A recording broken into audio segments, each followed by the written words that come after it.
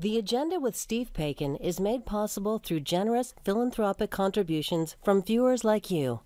Thank you for supporting TVO's journalism. It's back. The kind of big government that introduced massive programs during the Great Depression and in the post-World War II era has been welcomed by citizens and politicians of all stripes in this pandemic emergency. Tonight we'll weigh the pros and cons and consider if it's here to stay.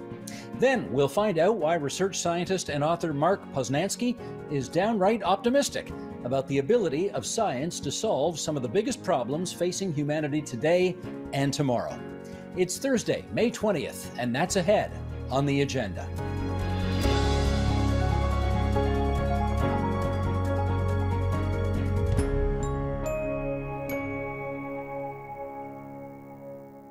For a few decades there, at the end of the 20th century and the beginning of the 21st, politicians across the political spectrum saw reducing the role of government as a top priority.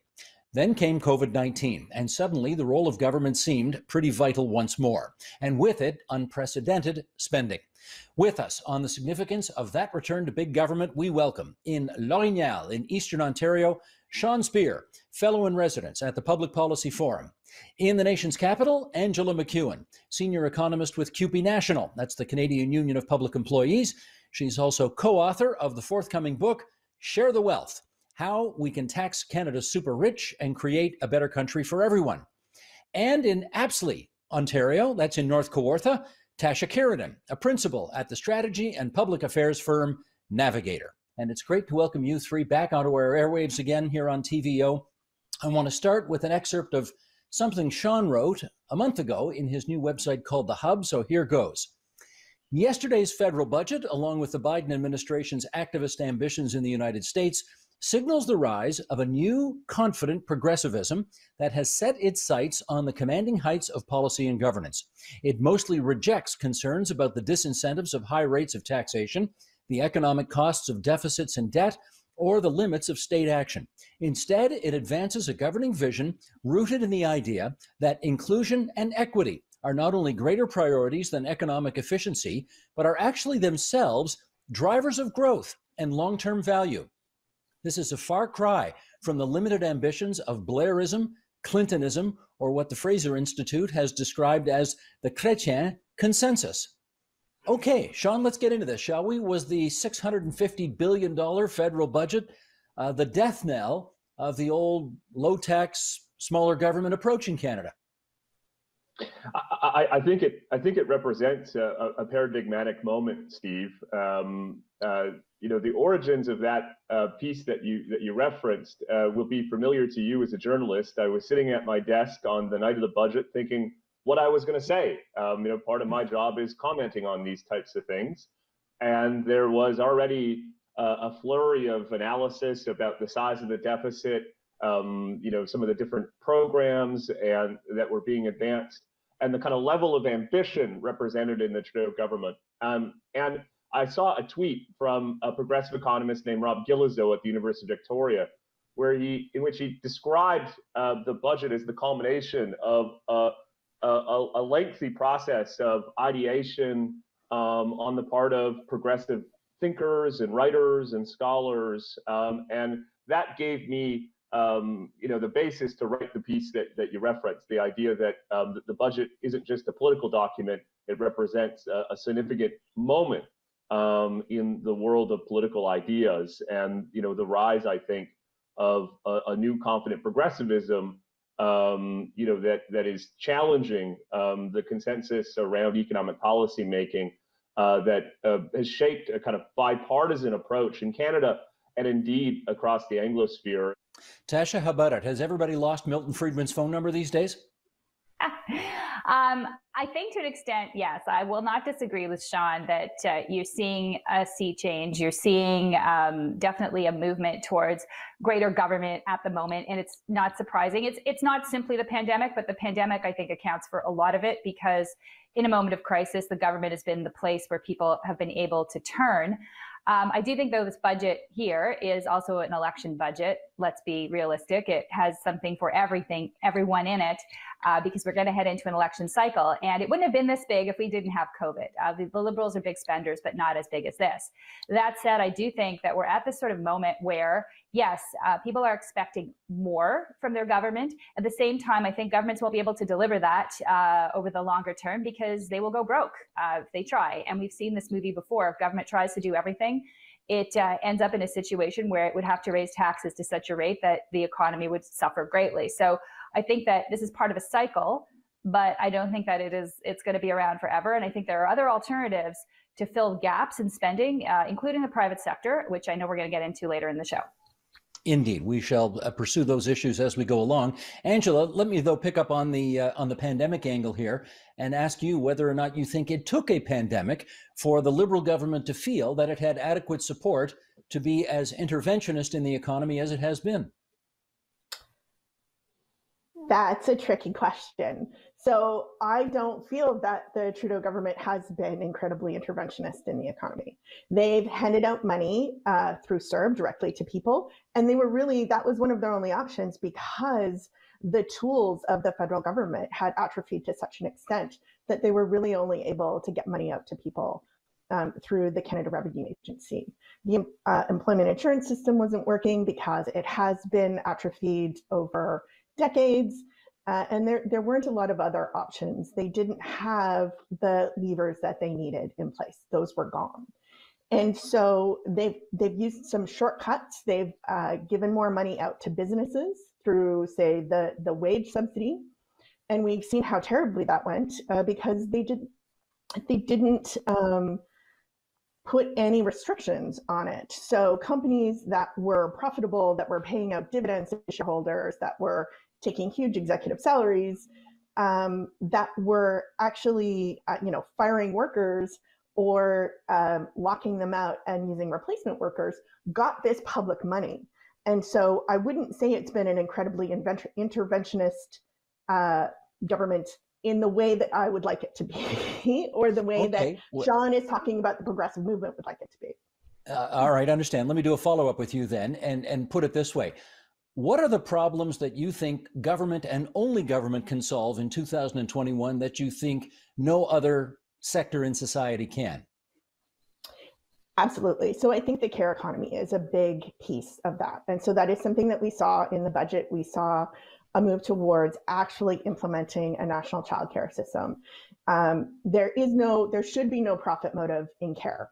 We saw that in long-term care, that the profit motive resulted in more deaths, that it results in worse working conditions for workers, which absolutely then ends up in worse conditions for the people who are being cared for.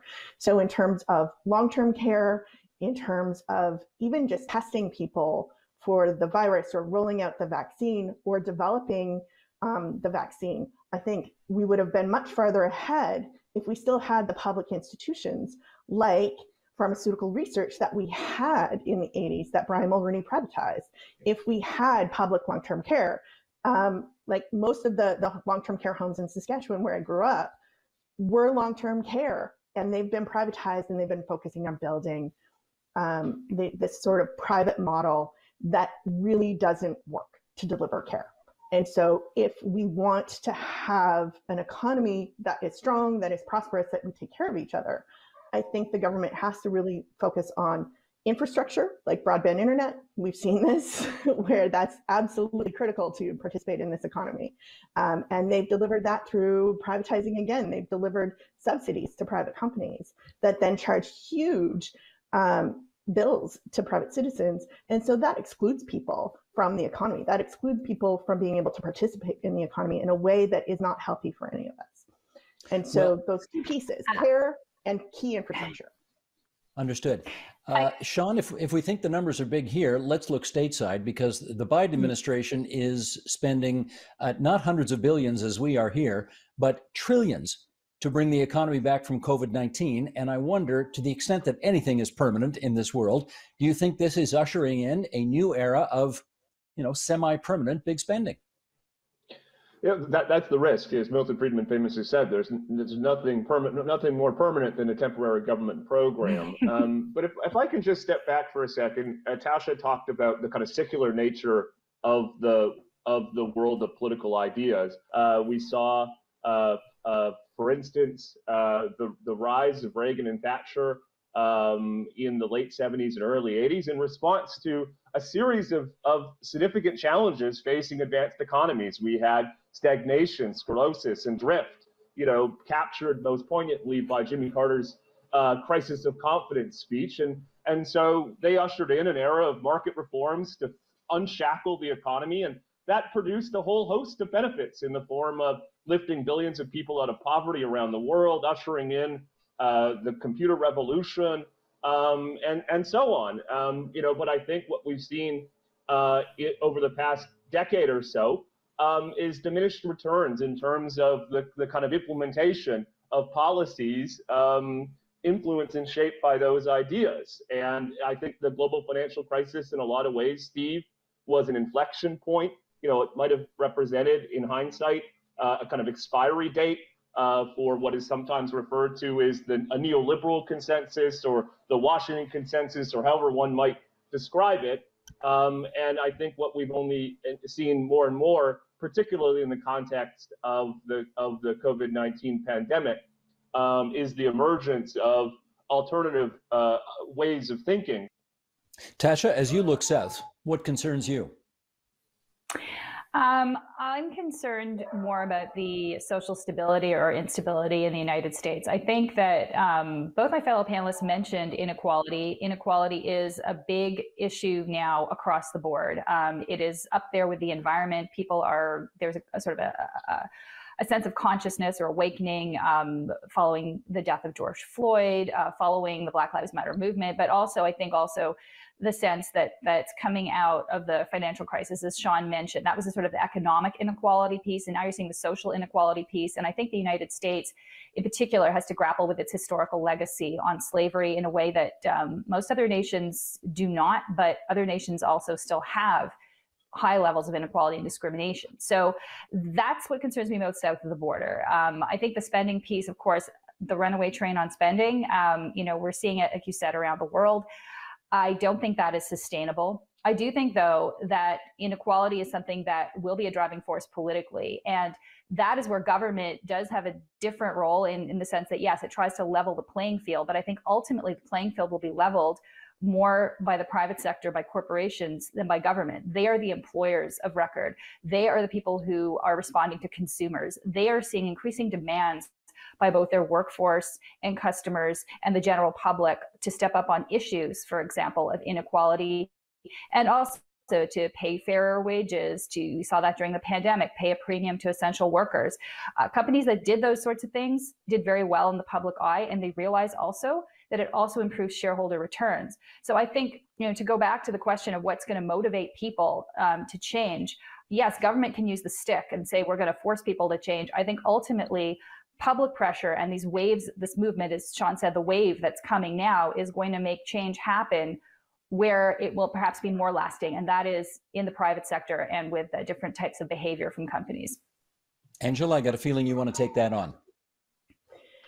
Right. So I think the role of government here is actually to make the rules fair. And what has happened over the past few decades is the system has become rigged because the people who have power are these super large corporations. So we saw Amazon, for example, who isn't paying its workers a bonus, who didn't even give workers sick leave, who had huge outbreaks in their warehouses, and the government had to step in and shut it down.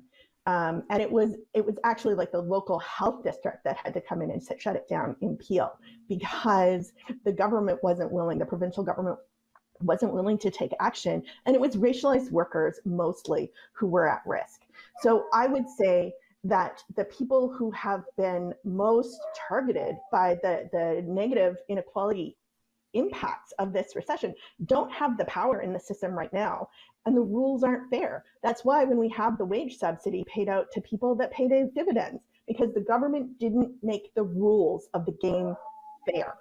And that is a key problem. And it's too technical and it's too easy to spin for there to actually develop a sustained public pressure to change the system.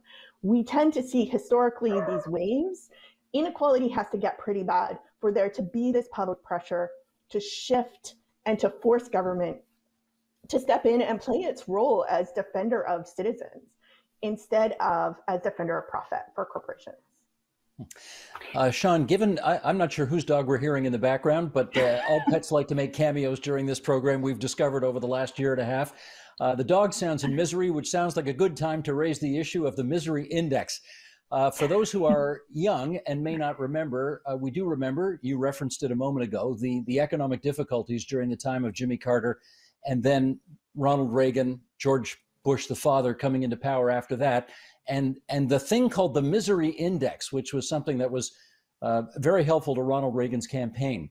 We actually have a chart with this. Do you want to walk us through this and explain what the misery index is and what this chart shows? Sure. Thanks, Steve. I referenced earlier that that the rise of the kind of market-oriented consensus of the late 70s, can find its origins in this chart. There was a sense by the end of the 70s that the mixed economy model, which envisioned the kind of role for government in shaping market outcomes that Angela's referring to, had kind of reached its end. And the fact that the American economy was marked by a combination of high unemployment and high inflation, which were represented in this misery index that spiked to unprecedented rates in the late 70s, was a sign that new ideas, new approaches needed to take shape, and that ultimately, as you said, Steve, became a major part of Ronald Reagan and Margaret Thatcher's value proposition. And let me just ask Tony.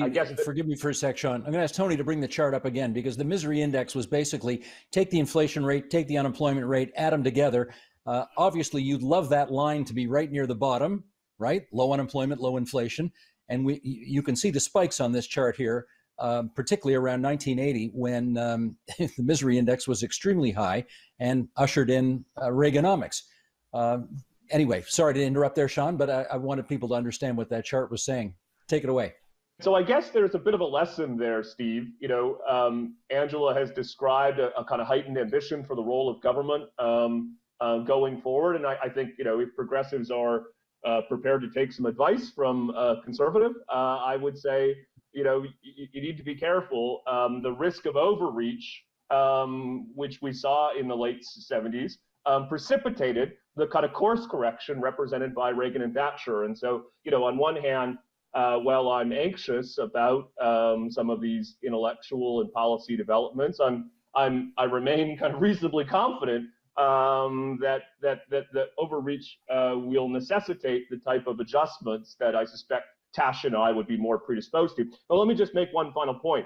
In that regard, there's an onus on conservatives to develop an agenda that is responsive to the issues and challenges facing Canada in 2021. One of the reasons why this market-oriented consensus ultimately lost its salience was because it seemed like it became dogmatic. That is to say, it continued to advance the same ideas, same policies, even though the circumstances and conditions were different than the ones in which it was initially conceived. And I think in some ways the onus is on conservatives here. They became too persuaded by the end of history narrative and lost their connection to the issues and challenges facing ordinary people. And the consequence is the growing resonance of progressive ideas.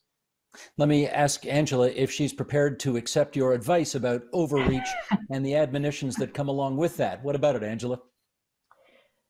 So what I'm more worried about is actually co-opting of some of our ideas, and that because what we're looking for isn't just higher taxes and more government spending. There are different choices that we want to make. We want to invest differently than we did before. And so some of that might seem familiar, a national transit. So I want a crown corporation that will affordably help people get across this giant country that we have. It seems ridiculous that you can't get from A to B without a car in lots of places in Canada, right? So, and with Greyhound going bankrupt, we know that that's not profitable. So there are things that the public needs that aren't exactly public goods the way economists think of them, but are good for the public. And that I think there is a government role in doing that. But that doesn't mean that I think the government should take over every private role. I think that we really have to have a good conversation about the role between government and the private sector and the way that government can enhance what the private sector does.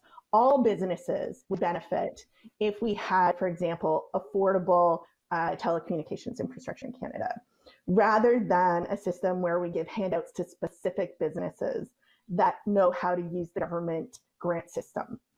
I don't think that's an indication of success in the economy. I think that what we want to do is provide that foundation for all businesses and people to succeed. I think we want to make the rules. Oh, I think we lost Angela. That this is one of the it's ironic. She's talking about broadband and telecommunication services, and bingo, there we go. We will get her hooked back into this in a second. But Tasha, you mentioned something a moment ago that I wanted to follow up on, and that was the sustainability of the current amount of funding that governments in the West, well, all over the world, seem prepared to do right now.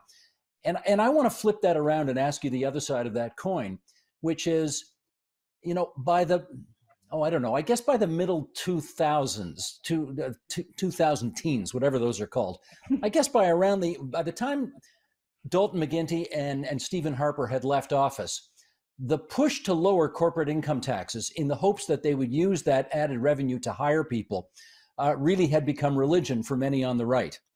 And I wonder whether, given the demands on the public purse today for additional spending for a lot of the things that we just heard Angela talking about, do you think the low levels of corporate tax rates in this country, do you think that was sustainable as well? I think the short answer is I think yes, and I'll tell you why. I don't think that high rates of corporate taxation are going to yield longer revenues for the government in the long term. It's very clear when you look at historical levels of taxation, you reach a tipping point on the curve where it actually brings in less government revenue, in part because companies will also move the seats. Now they have greater mobility. They'll move the seats of their corporations elsewhere. They will find ways of not paying those high taxes. They'll get out of your jurisdiction. They won't set up a plant there, or they'll simply have their head office somewhere else. So you're dealing in an era right now, and you have great mobility for corporations and corporate money. You also, though, interestingly, what the pandemic has shown us is that you also have a greater now ability of individuals to have this mobility to work from anywhere. As you said, I'm sitting here in my kitchen in Apsley in North Kawartha. I can work from here. I am lucky I can do that, but I'm not alone. I mean, a lot of people can work from different places. This is also going to change the relationship on a lot of levels of government to individuals and to corporations. Corporations are going to have to make a greater incentive to keep workers, because workers now don't have to move for their job. They could move from their home. They can stay where they are and take another job much more easily than they could in the past. Also, governments, though, are going to be, I think, having to reprioritize. I disagree. We need a national transit strategy. I think that it's great that many people are no longer taking transit or the car to work. That is something that maybe a benefit that comes out of this if work from home becomes a greater reality for more people. There are communities in Ontario that have used, for example, small-scale transit services based on the Uber model that are much more efficient, much less costly to the public purse than some giant, usual, we think of have a bus route that runs 24 hours.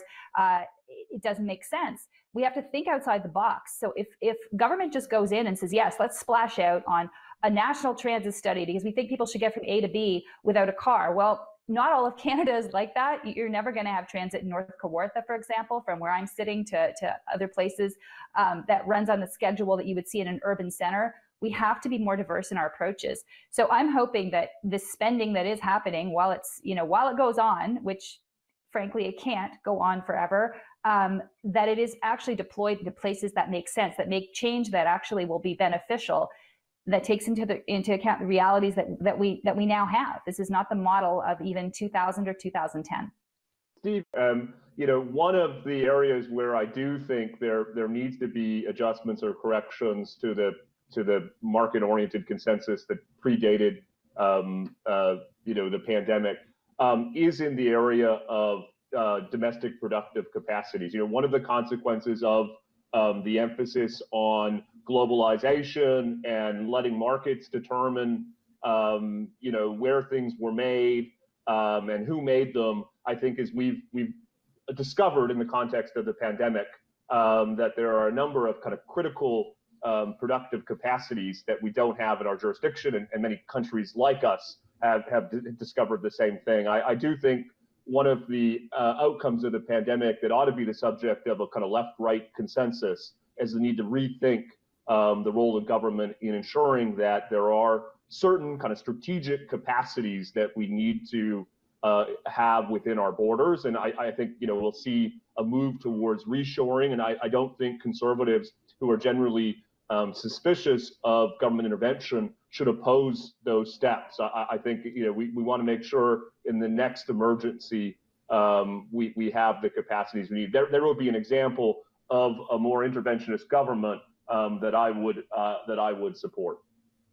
I notice now Angela is back, and Angela, there is something deeply ironic about your trying to make a point about the unequal application of broadband across the country at the moment that your line crashes. But anyway, we're glad to have you back, and I want to, just in our remaining moments here, I want to get us onto a bit of a conversation about, we're borrowing massive amounts of money right now. I know, Angela, you believe that it is sustainable, that it is not, the government is not taking too big a part of the economic activity of this country. But we are borrowing hundreds of billions of dollars right now to do what we're doing. And I guess the question is, how do you think we are going to pay that back someday? Well, thank you very much, Steve. So I do think that we can borrow money. If you look at government spending, we often think about the deficit, but we don't always factor in the benefit of that spending. And so as long as the benefit of what we're spending on has a higher rate of return than the cost of carrying that debt, we're okay. You could run deficits forever. My husband doesn't believe me, people. This is but mathematically it works. But that's what we're doing right now. We have huge billions of dollars of deficit. You cannot do that indefinitely, I don't think. I think that the international market at some point punishes you and no longer offers you debt. And we are right now mostly borrowing from ourselves, where most of the debt is in Canadian dollars. So as long as Canadians are willing to lend to the government, we're okay. But I do think in the medium term, in the longer term, we need to tax people more.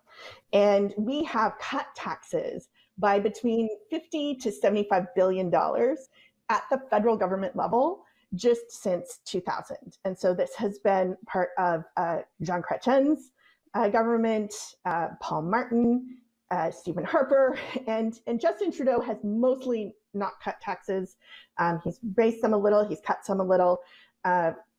But the middle class tax cut that really only went to the top 10% of income earners is $6 billion that revenue. The way we tax gains cuts about $20 billion out of revenue. The corporate income tax rate fell from 30% to 15% now. And globally, we've seen that orthodoxy that Sean's talking about, cutting corporate taxes no longer conveys any economic benefit. All it does is increase actually inequality. It increases the money going to the top 1%. That's what research has shown us. And so my colleague and I, who really think that we need to kind of rebalance things, that this pendulum has gone way too far, we need to increase government revenue. We wrote the book called Share the Wealth, where we list several key ways that we can increase taxes. Oh dear, here we go again. Can I jump in? Yeah, Tasha, you look like you were champing at the bit to get in there anyway. So a little bit.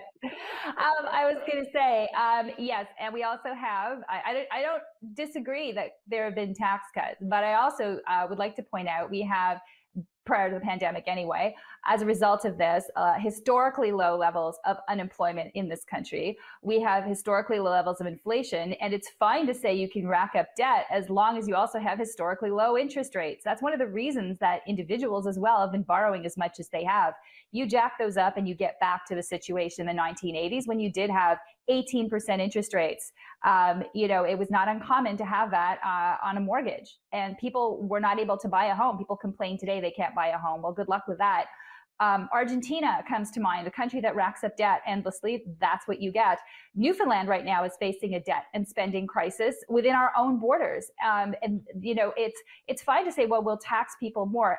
You can't simply say we will tax corporations, tax individuals. The money will not necessarily stay in your country. You will also unbalance a system whereby if you do increase taxes, you shouldn't be doing it on income. This is the other fallacy, is that, you know, we've decreased income taxes and somehow that's deprived the government of revenue.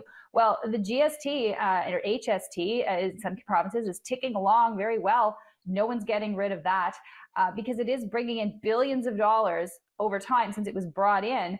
That it was not necessarily anticipated to do. That's the cash cow for this government. So there are lots of taxes flowing to the government. The problem is, as Sean said, the more you give them or the more programs you start, the more taxes you need to feed them, and they will not go away. So you have to be very judicious about any new programs that you do start, which is why in particular this budget to me is upsetting or disturbing, because it is spending more on new programs at a time when we are in a crisis situation, borrowing just to keep the economy afloat. So I think we have to be very careful about overextending ourselves, because other countries in history has shown us that can really prove to be disastrous.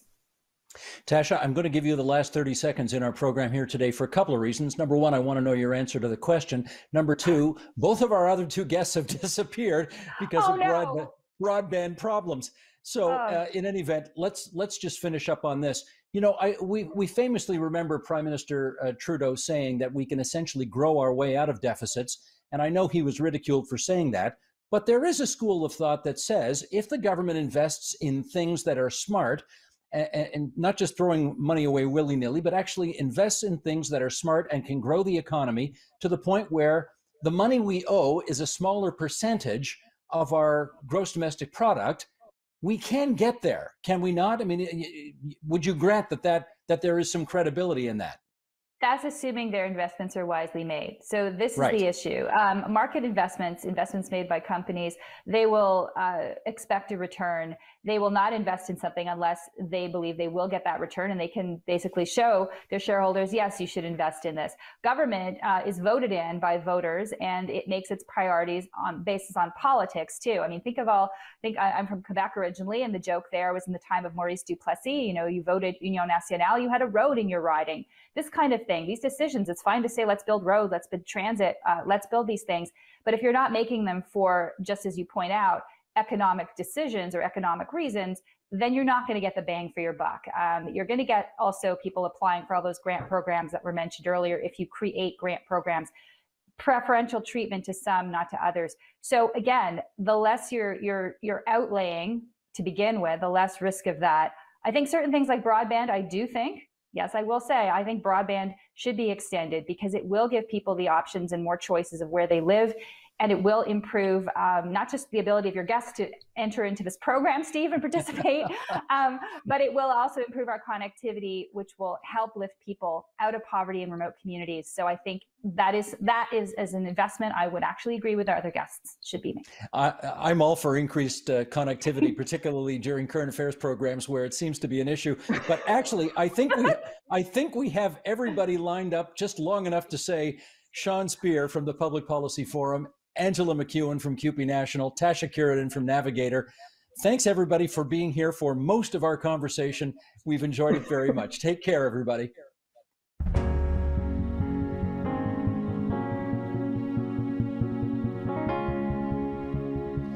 The first line of Mark Poznański's new book is rather ominous. He writes, "The future of mankind is far from secure."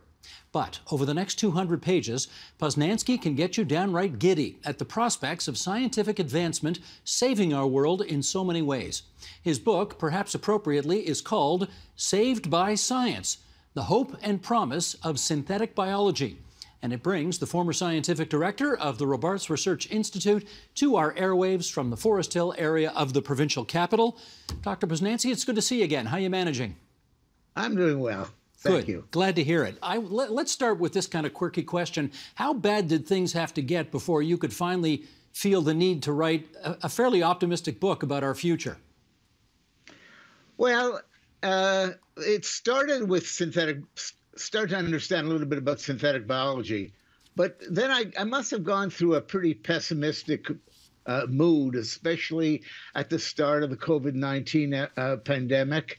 And I started to think about it, just what dire straits we're really in terms of our health, looking at not only infectious diseases, but many cancers that haven't been resolved, all of the mental illnesses that we've done very poorly with.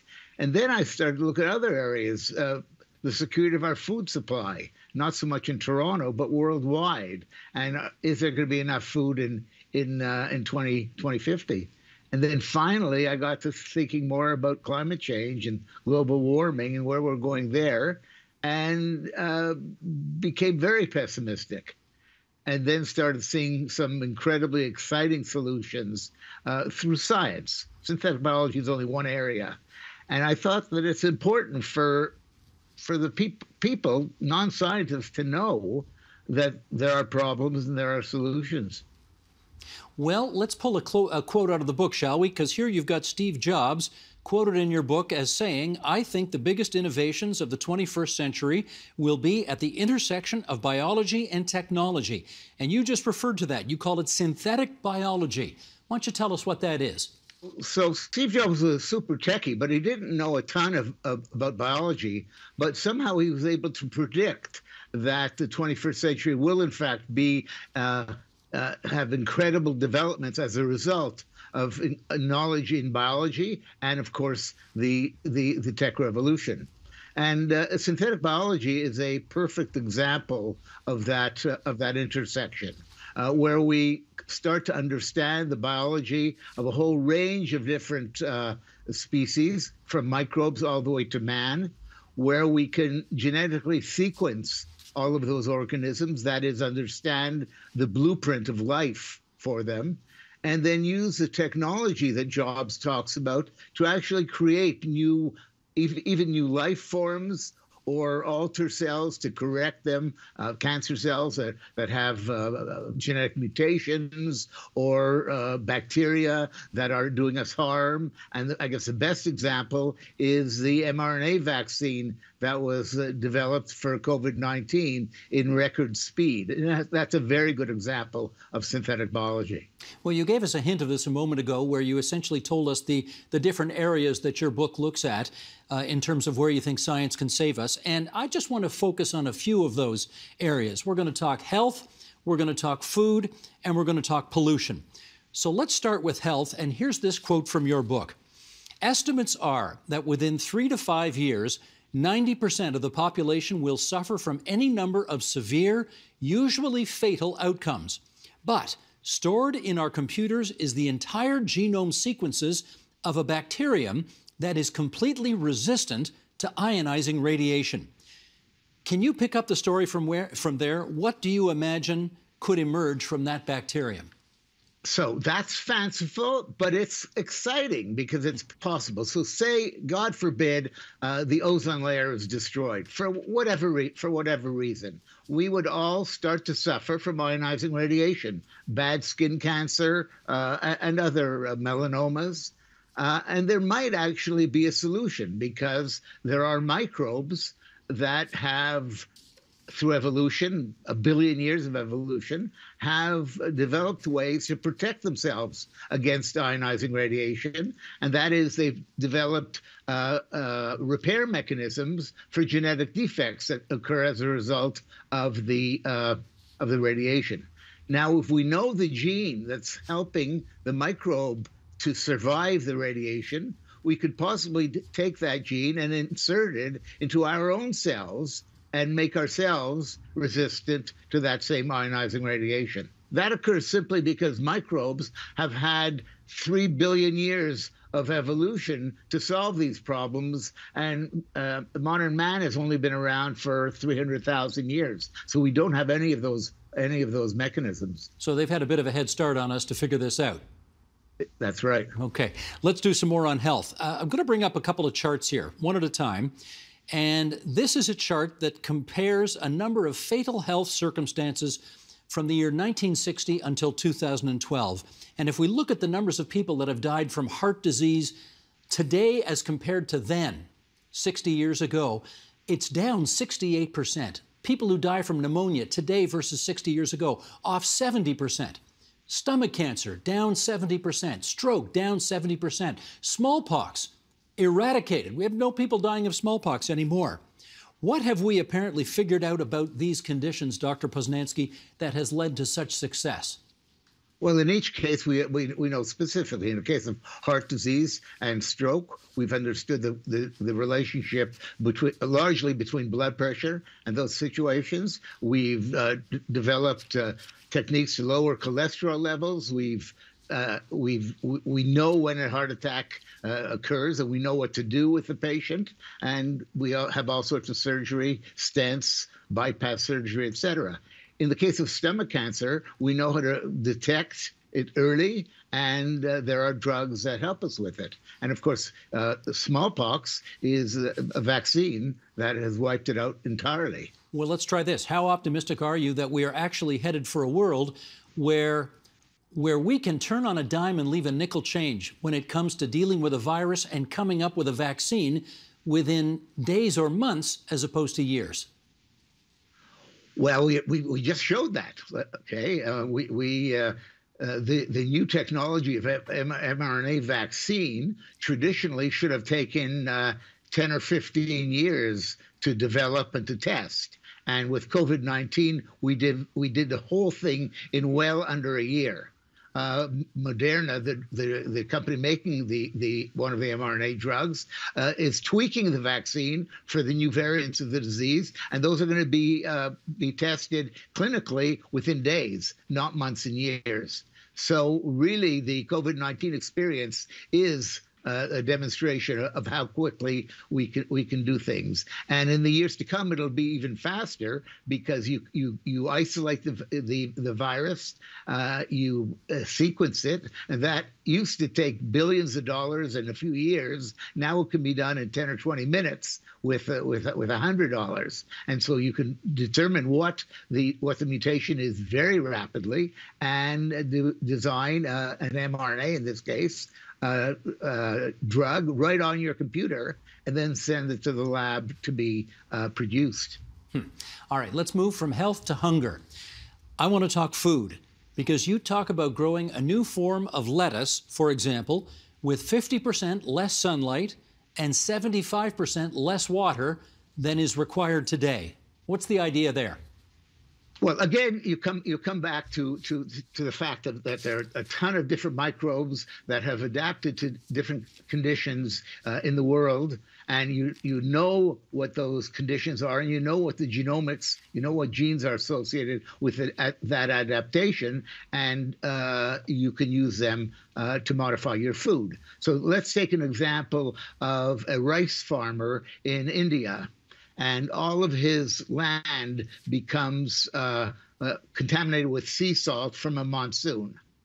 Well, he can either close up shop or he can try to do something to allow his rice to grow in salty water. Well, it turns out that there are genes which allow plants to grow in salty water. We can take those genes, we can know what they are very quickly, and we can insert them into the rice genome and put that rice farmer back into business. So in the case of lettuce, you have a vegetable with very little nutritional value, but you have the ability to grow it in a lot of sunlight. So why not enhance the lettuce with protein by inserting a gene for protein into the lettuce genome, and now you have a vegetable lettuce with high nutritional value, and you can do that with whatever you like. I mean, you can make a carrot with a protein, or you can make a potato that can grow in colder conditions and grow it further north, or you can even take wheat and grow it either further north or further south, depending on the conditions you have. Or you can actually have a vegetable whose genome sits on your computer, and when you go to Mars, you simply take that genome on your computer and you grow a completely new vegetable or completely new fruit dependent on the growth conditions on Mars, light, heat, etc. I mean, the implications of this are absolutely astonishing. And I want to throw a quote your way from Craig Venter, who was the first man to map the human genome. You've got him in your book. He says, agriculture as we know it needs to disappear, that we can design better and healthier proteins than we get from nature. You think that's possible? Oh, it's not only possible, it's necessary, because unfortunately, the entire agricultural area is very energy dependent, and it's a huge user of fossil fuels and a huge warmer of the climate in terms of CO2, greenhouse gases. And so I believe that as we go to feed the world in 2050, we're gonna have to use much less land. We're gonna have to clear fewer forests, and we'll actually have food grown in large vats in laboratories, and it'll be real food. It won't be fake food. And there's an Israeli group that's producing super meat in large vats. So rather than growing the meat on the back of an animal, a chicken or whatever, you can grow it in large vats. And then if you insist on having your meat look like a porterhouse steak, you can simply use a digital printer to make it look like a porterhouse steak. Now, this is not fanciful. You can already buy ice cream in California from a different number of different companies, where the milk used to make the ice cream is grown in large vats of yeast.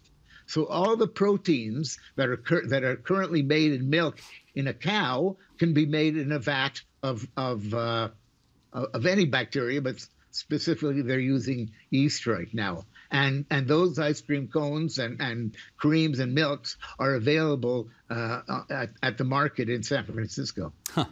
All right, we've talked healthcare, we've talked food, and let's talk about the third thing that I said we'd touch on at the beginning, and that's pollution. Pollution reduction. You referred to a microbe that will help remove mercury and lead from our lakes and rivers. What's that about? So let's go back 2,500 years, okay? And it's written that the copper miners in Spain would take water from the Rio Tinto River, that's a red river, and pour it over their copper deposits. And this would allow them to extract the copper from the copper sulfate. So they didn't know what was going on. They had no idea what was in the water that was causing this. It turns out it's a bacteria that's in the water that derives its energy for living from breaking down the bond between copper and sulfate. So here's a bacteria that specifically eats copper sulfate and spits out the copper. That's 2,500 years ago. So more recently, miners in Western Canada, the United States, and in Chile have discovered microbes that have specific affinities for different elements, specifically mercury and lead. So it's not far-fetched to start thinking that we can use large nets containing these microbes to clean our rivers and lakes of molecules like lead and mercury. All right, let me ask you about another pollution problem. We know plastic takes years and years and years to break down, and it gets in our waterways, and it's incredibly harmful for that reason. It's essentially there forever. You talk about something that could actually break down the plastics in our oceans. What's that about? So chemists have been surprisingly good at developing plastic material that unfortunately do not degrade. There are some plastics that degrade with sunlight, but it's still pretty slow. And a group of Japanese have recently developed, again, 3 different types of microbes that can degrade plastic to water and carbon dioxide. And so that's tremendously exciting. It's being tested in Japan. It'll be an issue of how much the plastic costs to produce, but I have great hope that will occur within the few years to come, and so we won't have those landfills and oceans filled with plastic. Okay, let's talk ethics here, because whenever science comes up with something new, automatically it seems come a whole host of ethical questions that come alongside. Are there things related to the things that we've been talking about here tonight that require deeper, more ethical considerations? They all require ethical considerations. They all require regulatory issues. We have to make sure that everything we do as a result of the science is safe, okay? But we also have to do it not necessarily quickly, but we have to be cognizant of the time we have to solve some of these problems. And we can't afford to let some of these issues languish in academic ethics committees or government ethics committees until most of the damage has been done. So ethics and regulation are very important, but we have to do them efficiently. And I have a saying that I often use, is that technology leapfrogs policy. And that's not good, okay? But it'll always happen if our regulatory bodies and our ethics bodies are too slow. But do I hear you saying that we may have to, because of the time pressures, cut corners on ethical considerations or regulatory considerations in a way that we might not have 50 years ago because we just don't have the luxury of time to figure all this out? Well, there's a difference between cutting corners and being efficient. So I do not accept the notion that we have to cut corners. But if we're going to approve a COVID-19 vaccine, people should be working on the weekend, and it shouldn't sit on somebody's desk between Thursday and Tuesday just because they want to. They don't want to be working at those days. So it's not an issue of cutting corners. It's an issue of being efficient. And do we have that efficiency working for us yet, in your view? Well, I'm in trouble anyway, so I'll continue. Not in Canada. The Americans are pretty good at it. But not in Canada. And it's interesting to see that each of the vaccines that were approved in the United States took an additional week or 10 days, or sometimes even more, to be approved by Health Canada. And it's probably that they just don't have the people working on the issues, and they're probably more cautious, et cetera. Canadian. Well, that's what they'd like to say. They say we're more cautious, and that's why it takes longer. But is it maybe because they don't work weekends and the Americans do? Well, I can tell you a personal experience of a drug that we developed at the Robarts about 20 years ago. And in parallel, I took it to the Food and Drug Administration in Washington and to Health Canada in Ottawa.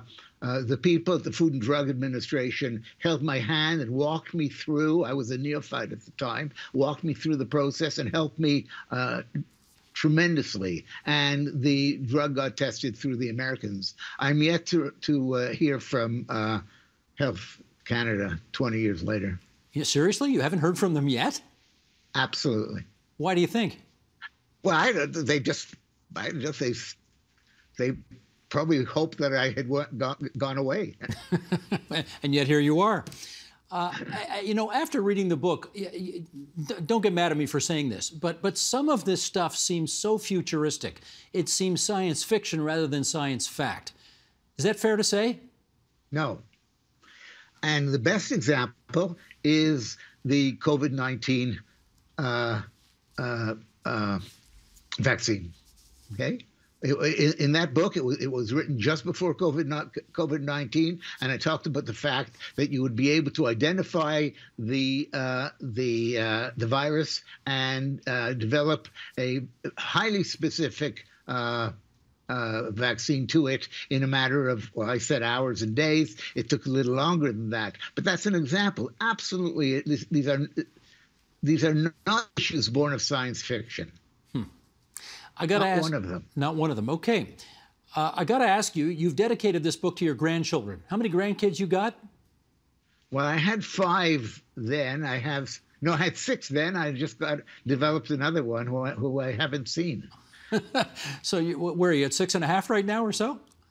No, I have a seventh, but he was born late December in Alberta, so I haven't seen him yet. Oh, okay, very good. So 7 grandkids. Anyway, you have said that your grandkids and their generation are going to need all of these technologies and more to live at the standards that many of us enjoy today in the year 2021. And I guess I want to know, what odds do you give on that happening? Well, as you say, I'm an optimist, and I think there are real scientific solutions to all of our problems.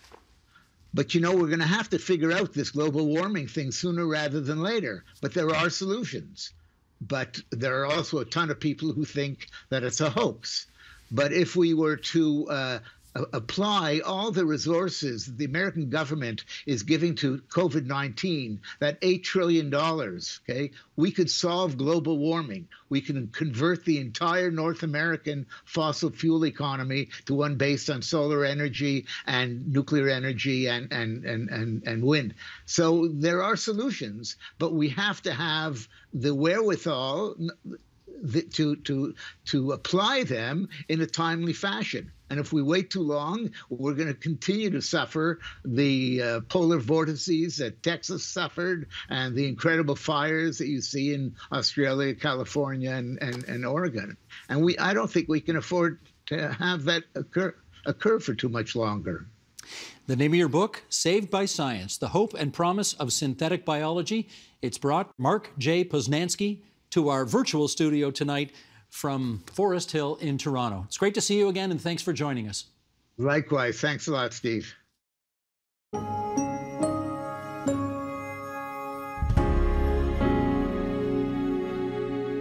And that is the agenda for Thursday, May the 20th, 2021. As we approach the first long weekend of the season, tomorrow, Nan Kiwanuka finds out how Niagara Region's tourism and farm sectors are holding up through this pandemic. I'm Steve Paikin. Thanks for watching TVO, for joining us online at tvo.org. And Nam, we'll see you tomorrow. The Agenda with Steve Paikin is made possible through generous philanthropic contributions from viewers like you. Thank you for supporting TVO's journalism.